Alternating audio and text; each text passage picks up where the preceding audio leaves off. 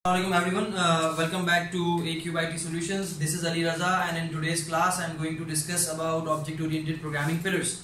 In the previous class we have seen the object-oriented programming concepts and we have learned what is object-oriented programming, and in today's class I am going to discuss about the pillars of object-oriented programming.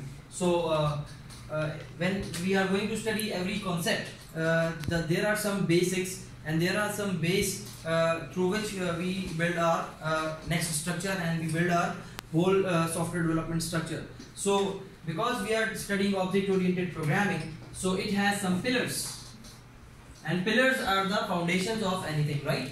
So how many pillars we have in object-oriented programming? The very first pillar we have is abstraction. I will discuss each and every pillar in detail. The second pillar we have is inheritance, and then the third pillar we have is polymorphism,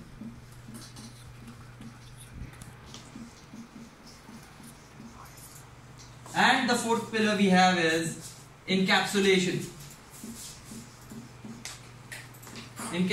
right? So these are the four basic pillars we have in object-oriented programming. In today's lecture I am going to demonstrate about what is abstraction, and then in later classes we will discuss the further pillars of object-oriented programming, but today's agenda is to discuss what is abstraction. Abstraction means getting only essential things and hiding unnecessary details from anything. Abstraction means getting only essential things and hiding unnecessary details. Let me give you an example. If you visit to a doctor and you say that you have a problem in your hand, so the doctor will examine only your hand and give you the particular medicine that is related to your hand and the pain that you are having in your hand. You will get only that medicine, right? If you say that you have a headache, then the doctor will guide you with respect to that headache. Now the doctor will not tell you you can take the medicine of stomach, you can take the medicine of blood pressure and all that. Instead, doctor will tell you about the particular medicine that you wanted to take for your particular problem, that is headache, right? So you are getting only the essential things, and the doctor has more knowledge as per your disease. The doctor can have further knowledge for further diseases, but you are getting only that thing that you have asked to the doctor, right? So that's what the case with abstraction. We only receive what we need and we left the extra things, right?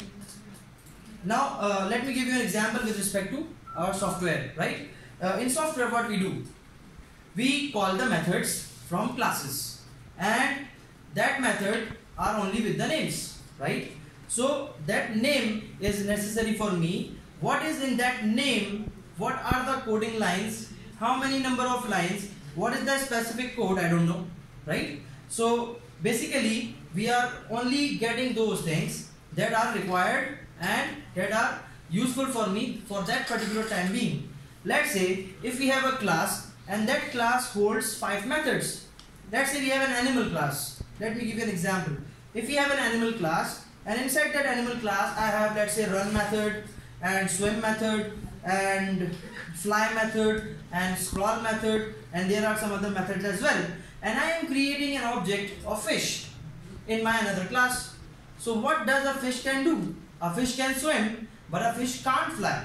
So fly is not appropriate for this particular time being with the instance of the fish object, right? So for fish I am only getting swim method and I am not getting fly method because fly is not appropriate for the fish object. This is what abstraction is. I am getting only the essential thing that is required, that is for the requirement of the particular time being, and I am ignoring all the details. And now the fish object is only taking the swim method, right? So inside swim, what is the code? How many number of lines of code we have doesn't matter. I am only calling the name of the method, right?